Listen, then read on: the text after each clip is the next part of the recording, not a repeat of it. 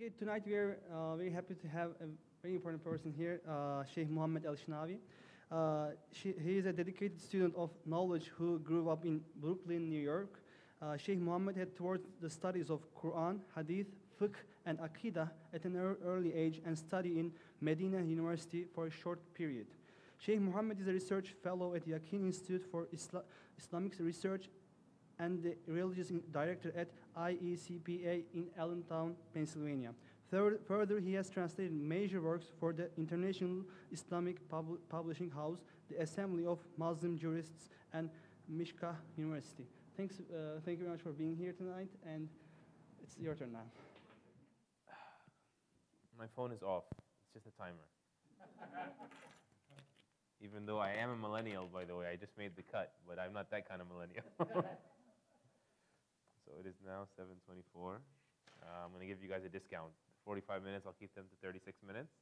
I'll give myself a hard cutoff at 8 o'clock, God willing. So if there's any questions, we can have maybe a less formal conversation.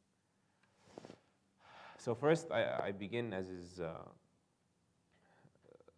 recommended for us Muslims, by praising God, the one true God, Almighty God, the creator of the heavens and the earth. All praise and glory belongs to Him. Certainly, our Lord is deserving of the best thanks and the most beautiful of praises, those that we say and far above and beyond anything we can ever say about Him.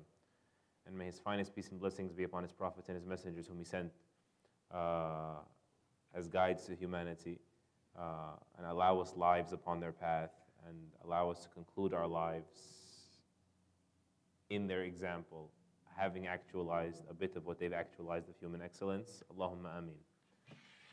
So I was contacted a few weeks back by Walter, who I hear is not feeling well, and I pray he can recover and return to full strength and full health soon. And he asked me to share the Islamic perspective, or some reflections from the Islamic perspective on the great patriarch, the Prophet of God, Abraham, peace and blessings be upon him, the Prophet Abraham. He felt like that was a good angle to tie in with much of what would be discussed on your Wednesday nights that I'm less informed about than you guys.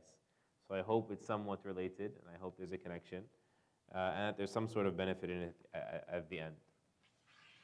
And so before I will not give you the chronological entire story of Abraham, peace be upon him. There's a great deal of overlap between all of the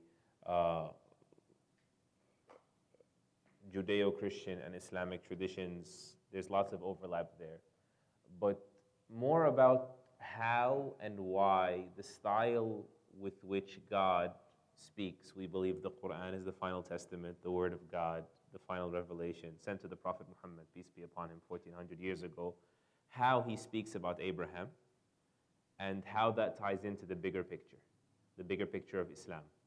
The Islamic proposition, if you will, on life, the existential question, like the question of our existence and what it really means and what we're supposed to make out of it and all these things. And maybe it's a good place to start there. So the Qur'an leaves it in no unclear terms what the purpose of the human being's life is. So for instance, God the Most High says in the Qur'an, وَمَا خَلَقْتُ الْجِنَّ وَالْإِنسَ إِلَّا لِيَعْبُدُونَ. I did not create the humans and the jinn, another creation like the human beings. I did not create the humans or the jinn except to devote their lives to me alone. Except to devote their lives to me alone. مَا أُرِيدُ مِنْهُم مِّن رِزْقٍ وَمَا أُرِيدُ أَن يُطْعِمُونَ. I do not need of them any provisions. I don't need from human beings to provide for me. That's not why I'm asking for devotion. It's not for a need that I have, meaning it's a need that they have. But I'll continue the translation just so I don't get ahead of myself. I do not need of them to provide for me, nor do I need from them to feed me. Inna Allaha huwa ar-razzaqu dhul quwwati al-mateen. Rather, it is God who is the provider, the bearer of great strength, the Almighty. In other words, I created the human beings, and their most inherent need is their need to devote their lives to me, to recognize me, to behold me, to live in awe of me and in commitment of me. Other places in the Qur'an, Allah the Most High, He says,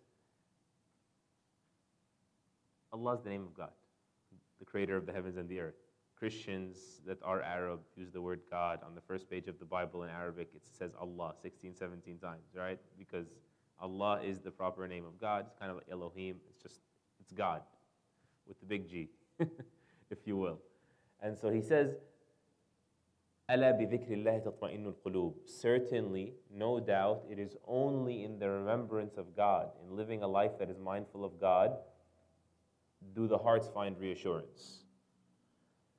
Meaning, the hearts do not find reassurance, inner peace, tranquility, fulfillment in anything like they do that can stand in the place of living a life that is mindful of God.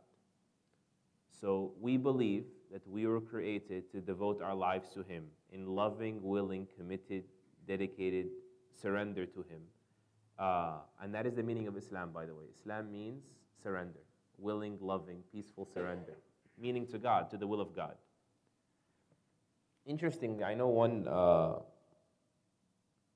former priest from Texas who says that one of the reasons why he found himself inclined to Islam at some point in his life, he said, because the Lord's Prayer used to mean very much to me. It was ingrained in my psyche. It was ingrained in my personality from childhood. And we would say in the Lord's Prayer, Our Father art in heaven, hallowed be thy name, give us our daily bread. Thy kingdom come, thy will be done, right? Here on earth as it is in heaven. He says, and then when I discovered Islam, I felt that Islam was the roadmap on how to actually live up to this. This was his perspective. He's saying that we believe that God's will is always done in heaven, right? Nothing in the universe, in God's universal order, can object. Everything runs in such beautiful orbit, such beautiful, synchronized, impeccable design. And then the only thing left is us here on earth, where God gave us a degree of free will, and it's our job now to align ourselves with His will, meaning the will that He taught to us, His pleasure, what He legislated for us. And he found that Islam is just that. Islam, by definition, is surrender to the will of God. That's why you're here. That's what gives you fulfillment. That's what makes your life meaningful. Anything else would not offer that in that same way, in that same level. It is very important to mention also, or not, I guess, underplay, that the word worshiping God, because many times if you read in the Qur'an, I did not create the humans except to worship me. The word ibadah in Arabic does not mean worship in the same sense that first comes to mind with the English connotation of the word worship, right? So there are 60 words for love in the Arabic language, as the linguist will explain. 60 degrees of love, right? There's like fondness, captivation, bewilderment. The highest, the very highest of the forms of love in Arabic is called ibadah, right? To be enthralled in the love of God, to feel powerless to God, just almost involuntarily surrendering to God out of love for Him, out of love for Him. Ibadah, ibadah. And so it's loosely translated as worship, but it's not meant in the technical, ritual, mechanical worship that usually comes to mind. It's a much deeper meaning than that. So all of our rituals are actually in reality expressions of our love for God, right? And our captivation and our awe and our adoration of Him. That's what you were created for, to live your life adoring God. That manifests in devoting to Him ritually, spiritually, absolutely. And it also manifests in serving humanity and loving for them what you would love for yourself, and being more merciful and compassionate with them than you would be with your own self, because God is more compassionate with us. And if we love God, then we're going to love what He loves, right? And so here's the hard part. Or not the hard part, that sometimes it gets a little bit contentious, and if the words that I choose are misplaced, please forgive me and give me the benefit of the doubt and shout me down once the lecture is over, okay? Okay, good. I'm trying to be as selective as possible, just to be also particular to people's cultural sensitivities and religious sensitivities. We believe in Islam that we are taught in Islam through the Qur'an that loving God, number one, can never be devoid of actions, right? I do understand some people's theology assert that salvation is ascertained by the grace of God, not by actions. That's why I'm trying not to seem too offensive here. Please don't be offended. And you can say what you want, you won't offend me, I promise. But we do believe, by the way, that a person will never be saved without God's grace. It requires God's grace above all, that He opened the door for you, right, to grant you eligibility, to invite you in. But what does it mean to be invited in? It means to be invited to live in devotion, to act devotion to God, to act devoutly to God. Because that is the truest marker of love. The truest marker of love is sacrifice. When you love your child and they're sick, it's not a burden on you to leave the house at 3 a.m. to get them some fever reducer, right? Love lightens burdens. In the beginning of marriage, in the honeymoon phase, when the love is at its highest and the passions are flaring, you give up your wants for the wants of your likes, your pleasures for the pleasures of the one that you love, right? Okay. So that's the picture, the purpose of life in Islam. Devote our lives to God lovingly, and that's going to automatically, if it's genuine, translate into sacrifice. Enter the story of Abraham now. That took 9 minutes. Okay, so the majority is going to be the story of Abraham. I didn't mess up. You will not find in the Qur'an, which we believe is the final word of God, you will not find in the Qur'an any example sent or like presented for humanity that is as celebrated after the Prophet Muhammad, peace be upon him, like the Prophet Abraham. Peace and blessings be upon him. And that is why the scholars of Islam, there's a small discussion among the scholars of Islam regarding who is the most celebrated prophet in the timeline of prophets after the Prophet Muhammad, peace and blessings be upon him. Was it Moses or was it Abraham? And so those who say Moses, they'll say because Moses was mentioned in the Qur'an by name more than any other prophet, over 130 times. And those that will say Abraham, they'll say, but that's a quantitative count. Okay, but qualitatively, nobody was as celebrated as Abraham, peace be upon him. So I want to share a bit of that and how it ties into the story of what it means to be guided to your purpose in life, be in awe of God, live in devotion to Him. God, for example, says about Abraham, peace be upon him, وَإِذِ ابْتَلَى إِبْرَاهِيمَ رَبُّهُ بِكَلِمَاتٍ فَأَتَمَّهُنَّ قَالَ إِنِّي جَاعِلُكَ لِلنَّاسِ إِمَامًا. And mention to them, meaning O Muhammad, who's reciting the Qur'an, and mention to them, mention to the world, about Abraham, whom God tested with so many commands, فَأَتَمَّهُنَّ, and he passed them all with flying colors. He fulfilled them all without exception. So God said to him, I am making you an imam, a leader, a leading example for all of humanity. So every time God requested of Abraham to sacrifice, Abraham was there ready to sacrifice, right? That's why another, such a powerful verse in the Qur'an, Allah the Most High says, وَإِبْرَاهِيمَ الَّذِي وَفَّى. I'll spare you the details of the context of that other verse, but in it He'll say, and Abraham who fulfilled. But then the nuance here is what? It's an open-ended sentence. It doesn't say what he fulfilled, because he fulfilled everything. He fulfilled the purpose of life. And if the purpose of life is to love God with all your heart and all your mind and all your, we believe that in Islam as well, yes, and all your soul and all your strength, he did that above everyone else. And how do we know he did that above everyone else? Because all the sacrifices he was demanded to make, he made them.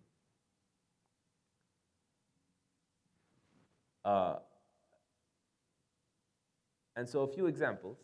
The example of the slaughter of his son, irrespective of the discrepancy between the faith traditions, was it Ishmael or was it Isaac? Just putting that aside.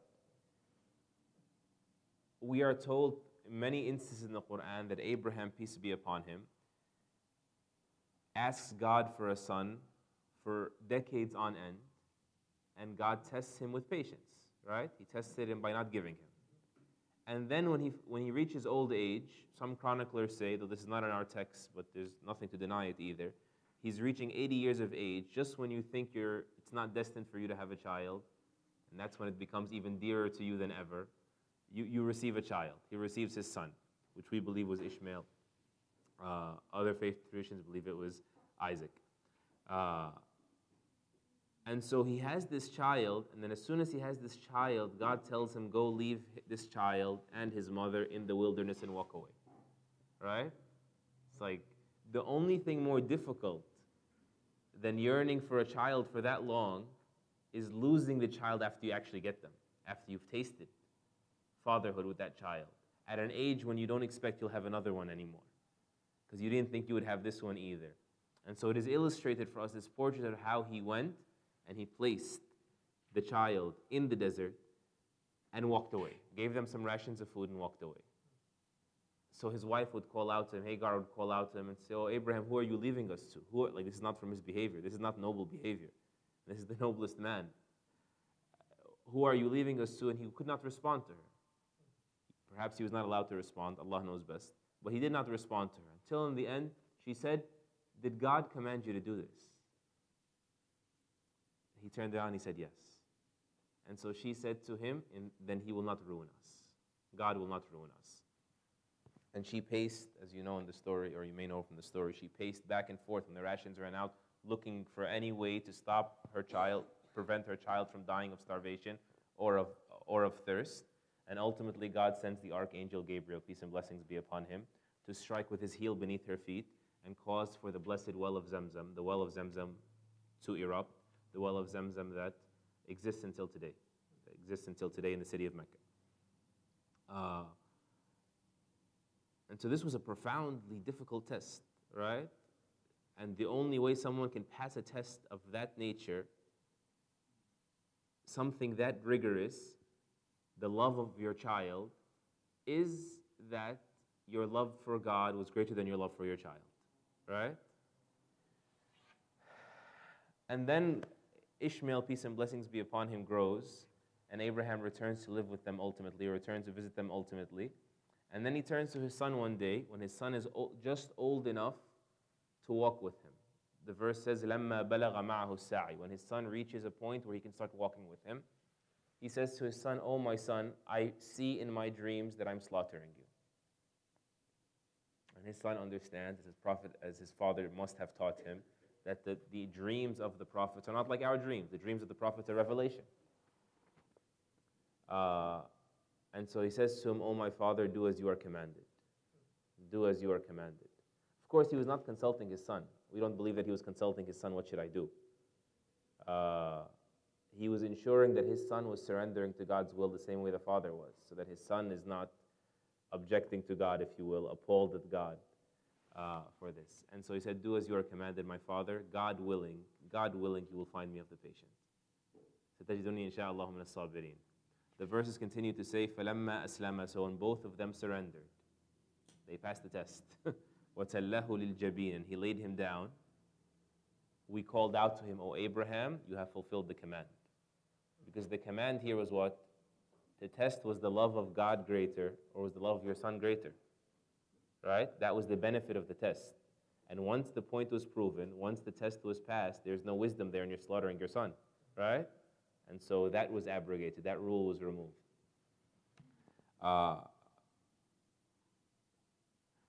And then of the most beautiful words of virtue of praise you find for Abraham in the Qur'an, citing a third passage now, God the Most High says, وَاتَّخَذَ اللَّهُ إِبْرَاهِيمَ خَلِيلًا. And God, Allah, has chosen to take Abraham as a Khalil, as his close friend. Meaning God loved Abraham and took Abraham as an intimate friend. The scholars of Islam, reading this cumulatively with other verses from the Qur'an and statements from our Prophet Muhammad, peace and blessings be upon him, they call our attention to something very important. They say that what is more important, that you love God or that God loves you? They say that it's God that loves you. That's what's most important.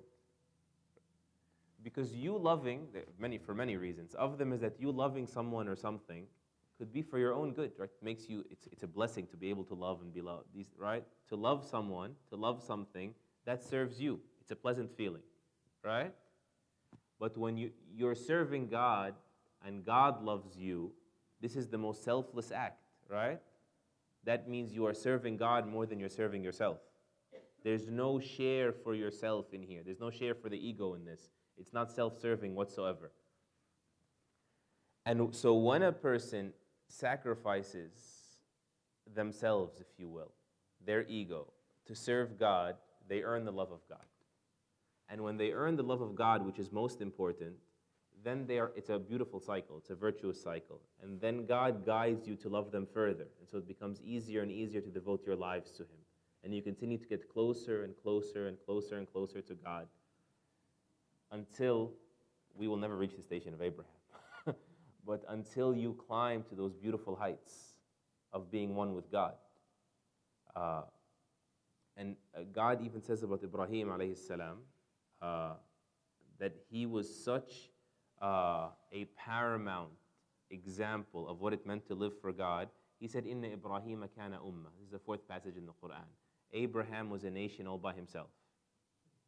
God strengthened him to the point, his convictions ascended, his relationship with God ascended to the point where when the entire world rejected him and the entire world fought him, combated him, he accepted being the only believer on the face of the earth. He was the nation of believers on his own at one point in time, all by himself.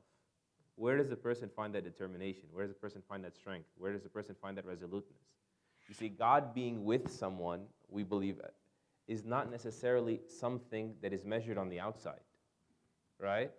Like, people think that good things happen to good people and like bad things happen to bad people, and that concept could get you very upset at God, by the way, in our times. That's not how the world functions, right? And that's an existential issue. It's the way we understand our existence. No, we believe this whole life was a test, but your ability to have the moral fortitude, the psychological resilience to get through the tests, that's only possible for people that are supplied, reinforced, invigorated by God. And so, someone loses their money and their whole life is over, right? Just they're ready to pull the plug because they lost their life savings. Other people lose absolutely everything. They lose their family and their wealth and their reputation, everything. And somehow, they're just so at peace with themselves. They're so contained. They're so collected. They have their tranquility. It cannot be compromised. It's like a prick of a thorn to them. What's the difference? This is a state of the heart, right? Or else, how do you explain, Islam teaches, forgive me if I'm speaking in what may come off as a little bit of dogmatic terms, is how do you explain that prophets and messengers were killed? If God was with them, how did they get killed, right? The fact that they were able to make a sacrifice like that without wavering in their conviction of God, without feeling betrayed by God, this is a gift from God. This is a sign that God loved them, right? And so Abraham was a nation on his own, whom God loved dearly, and so this is how he was able to love God so much. How do you get to the point? How do you get to the point? As we said, it's of this virtuous cycle. How do you get to the point where God loves you? Because God does love everyone, enough to invite them. But then you have to respond to the invitation, right? To earn the love, that special kind of love, that lasting love, that guaranteed love. How do you get to that point? As we said, you have to sacrifice, right? It's not something cheap that you can just buy without a price. It's not something you're just going to get as a freebie, as if like, when you want to get cars out of the lot, you say, take it now and pay me over 5 years. But when it's the brand new car, there's no 0% on that one, right? This is something priceless. It's something very valuable. And so the Prophet Muhammad, for example, peace be upon him, just concurring the meanings here, how they all converge in our tradition, he said to us that God has said that whomever opposes those close to me, my dearest friends, my most cherished servants, I have declared war on those people. Meaning they are bound to meet, my vengeance. Then he explained how people become God's closest servants. He goes, so God says, whoever combats, shows hostility, enmity to my cherished servants, I have waged war on them. And then God says, and my servants do not come close to me with anything dearer to me than what I've made obligatory on them. Right? Fulfilling the obligations, fulfilling your duties. sacrificing, putting in the work to earn the love of God. And so, another example of this, the Prophet Muhammad, peace and blessings be upon him, said about Abraham in an authentic tradition, authentic hadith. He said, Abraham, peace be upon him, after he became 80 years old, he circumcised himself with the blade of an axe. Right? No, your head shouldn't go far like swinging an axe, but meaning all he could find was the blade of an axe, and he used that blade to circumcise himself. Over 80 years old. What's the message here? That, like, I was put in exile, right? I was thrown into a bonfire. I left my son and my family in a desert. No, he didn't list these things because he knew that no matter what he gave and no matter what he faced, God will not just be just to me, God will be gracious to me. And in fact, I don't deserve anything, right? I am indebted to be called his servant. I am indebted to live in his service. So he was not selective in his surrender, selective in his fulfillment of God's obligations. Even at 80 years old, when God tells him, this will be the hallmark of the people that carry your lineage or carry your tradition or carry your guidance, the people of purity, whatever way you want to interpret those verses in the Bible and in the Qur'an. But he wanted Abraham to be circumcised. Even that, he heard, he listened, and he obeyed, right? Like a true lover. And then we move on, because I only have like 10 minutes left. I'll share with you perhaps one more thing regarding the story of Abraham, peace be upon him. We believe that Abraham, peace be upon him, is the one that erected the Kaaba. The Kaaba is the sacred house in Mecca. We Muslims believe this is the first house of worship built for God on earth. One of the 5 pillars of Islam is what? Pilgrimage to the sacred house. This is the house that is in Mecca, present-day Saudi Arabia. I hate to say that because of all the politics happening today, right? But in Mecca, this house is built where God wants all the believers. We don't worship idols. We don't worship, right? That's the whole story of Abraham. The part that I skipped that you all know, right? He was cast out for rejecting paganism, rejecting idolatry, worshiping the untrue God who remains unseen so long as we're in this life. And the greatest joy of the next life is getting to see God and seeing his face and living eternally with him in palaces that never perish. That's our true life, the life of the hereafter. But he built this Kaaba, right? He built this Kaaba. He built this house of worship. And the Qur'an tells us, وَإِذْ يَرْفَعُ إِبْرَاهِيمُ الْقَوَاعِدَ مِنَ الْبَيْتِ وَإِسْمَاعِيلُ رَبَّنَا تَقَبَّلْ مِنَّا إِنَّكَ أَنْتَ السَّمِيعُ الْعَلِيمُ. And mention to them, O Muhammad, when Abraham was erecting the pillars, the columns of this house, putting it together, him and his son Ishmael, it's after he grew a little bit older now, رَبَّنَا تَقَبَّلْ مِنَّا. And they were saying as they were erecting it, O our Lord, accept this, meaning this meek effort, this humble effort, this imperfect effort, this human effort from us, right? Accept this from us. إِنَّكَ أَنْتَ السَّمِيعُ الْعَلِيمُ. Certainly you are the one who hears all. You hear our prayers. You are Al-Alim. You know best.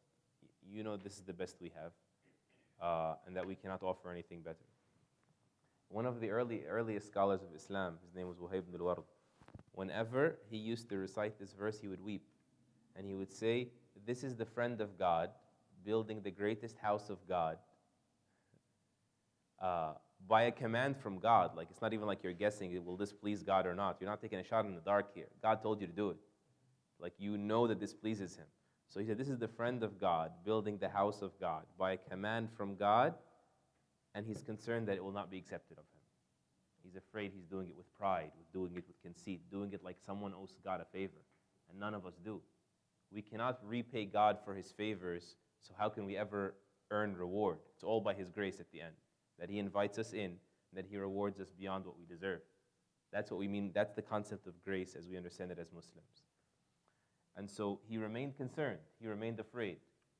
And being hopeful of God, we believe in Islam, this will be my last point. Being hopeful of God, by definition, must involve the fear of God. Because you're not certain, you're hopeful, right? You're not certain. You're not certain that you're not full of yourself. Because what was the problem of the devil? What was the problem with Iblis in all the faith traditions? He became arrogant, right? So he ascended so high, but then he fell again. So we have no guarantee that we will not fall. So our purpose in life is not an event, it's a process. It's ending on the right foot. It doesn't matter what happens along the way, what matters is finishing right. And so you must remain hopeful, never lose hope in God, but you should never have this false sense of security where you're certain God has to treat me well. God is not going to equate between Jesus, peace be upon him, and the people that tried to kill him, perhaps, those that didn't repent.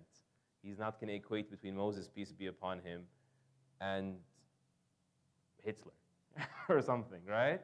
At the end of the day, God's mercy is unlimited, but he's not limited by his mercy. His mercy doesn't stop him from being just in the Islamic narrative. He has to be just at the end of the day. If even as human beings, imperfect human beings, if we treated like the golden citizen, like the vigilante, we would just be so reprehensible for this, right? This is a condemnable behavior. This is unjust, unfair, foolish, everything. So that expectation of God, we are told Islamically, is inappropriate. It's very problematic. So just bringing it back full circle, Abraham was so hopeful of God, right? And so grateful to have a relationship with God, but hopefulness did not equal false sense of security. There's always fear, because that's the definition of hope. Hope means I'm not sure, I hope, right? And so the fear of God was always there as well, that he does not own his own guidance, and he does not guarantee his own guidance, and he cannot guarantee that he will always remain at that station of being the friend of God. He has to continue being eligible for it, right? He can never take it for granted. And so of the most beautiful prayers of Abraham that God immortalized in the Qur'an is that he used to say, وَجُنُبْنِي وَبَنِيَّ أَن نَعْبُدَ الْأَصْنَامِ. O my Lord, protect me and my progeny from worshiping the idols. Like, this is a person who fought his life against the idols, fought his life against the false gods, was outcast by his father and exiled by his people, and because of his rejection of the idols. But he's saying, that's not from me, that's you guiding me. And if you pull your guidance from me, if you turn the lights off on my heart, I can do this. I'm lost without you. And so Ibrahim al-Taymi, one of the early Muslims as well, he would weep when he would hear this verse, protect me and my children from worshiping the idols. And he would say, وَمَنْ يَأْمَنُ الْبَلَاءَ بَعْدَ إِبْرَاهِيمَ. And who of us could ever feel secure after Abraham was concerned? And that's why we as Muslims, every single time when we pray, we constantly are taught that we must repeat the opening chapter in the Qur'an. Praise be to Allah, Lord of the worlds, the most merciful, the most compassionate, owner of the day of judgment. You only do we worship, and only with you do we seek strength. This is the part of reference that I'm asking for. Guide us to the straight path. Guide us to the straight path. Because we need it at every moment. And we need it renewed and extended. We need an extension on it until we meet him. I hope I wasn't too jumpy with all the different scenes, but I was trying to collect for you as much and then weave it all together in the end. If anything I said was correct or of benefit, that's from God and God alone. Anything wrong or confusing I said, that's all my fault, and I apologize for that. Sheikh, before we give it a short break, could you please, in the beginning you mentioned that Quran explains the whole purpose of life for Yes. For Muslim, actually for a human. Could you please explain what does Quran mean for a Muslim, and like what's it, how it was revealed? Shortly, could you? Yes, I kind of, assumed that was mentioned in earlier classes. Wrong assumption. So the Qur'an, we believe, is the literal word of God. Sometimes I just rush and say the final testament. But kind of as we believe that God did reveal testaments to the previous prophets, scriptures. We do believe God sent to Moses the Torah. We do believe God sent to Jesus the Evangel. We do believe that God revealed to David the Psalms. We do believe that Abraham received a scripture. We believe that the final prophet Muhammad, peace be upon him, received the final word of God, the Qur'an. The Qur'an means the recital. And there's so much to be said about the Qur'an, but the Qur'an was revealed in the context of the Prophet's life, that it would be best understood. So it was revealed over the course of 23 years. And it was revealed because, and I hope you'll forgive my frankness and appreciate my honesty. We believe in Islam that God, time and time again, revealed scriptures to nations and entrusted them with protecting, safeguarding those scriptures and living up to them. And so time and time again, that trust, for one reason or another, someone wanted to be king, or someone wanted, that trust was, that covenant was broken, and the books were compromised, the books were altered, they were adulterated. And so God, being the most merciful, would not leave people in limbo like this. And so he continued to send another book, after another book, after another book to humanity with the prophets. That's the story of Scripture. Except that the Qur'an, it was determined by God that this would be the final scripture. And so we're not saying the Muslims did any better of a job at this. We're saying that God said that we are no longer entrusting you with protecting it, per se. We promise to protect this book and it will never be lost. Your obligation now is to consider it sacred and live up to it. Make it your testament, your life manual. And so that's why the Qur'an exists until today. God's promise is never broken. It's not that God couldn't protect the previous scriptures. We don't believe that God can't. That sentence would always be wrong, right? We do believe that God chose not to. He chose to test people with protecting it. As for this last one, God said, I am assuming the protection of this book. And that's why the Qur'an only exists in one version, in the original language. The book remains intact. There are no variations. There is no discrepancy. Even if you were to take every last copy of the Qur'an today and shred it and burn it and throw the ashes in the oceans, there are tens of millions of people from China, little 5-year-old kids in China and Brazil and in Germany and America and Mexico and everywhere else that memorize the Qur'an letter for letter by heart, all 114 chapters, 6,200 plus verses. The Qur'an remains intact in its original language without any sort of discrepancy in that. That's basically what we believe about the Qur'an. Thank you very much. Let's give a short break, and there are some refreshments. And after that, let's sit back again. Okay.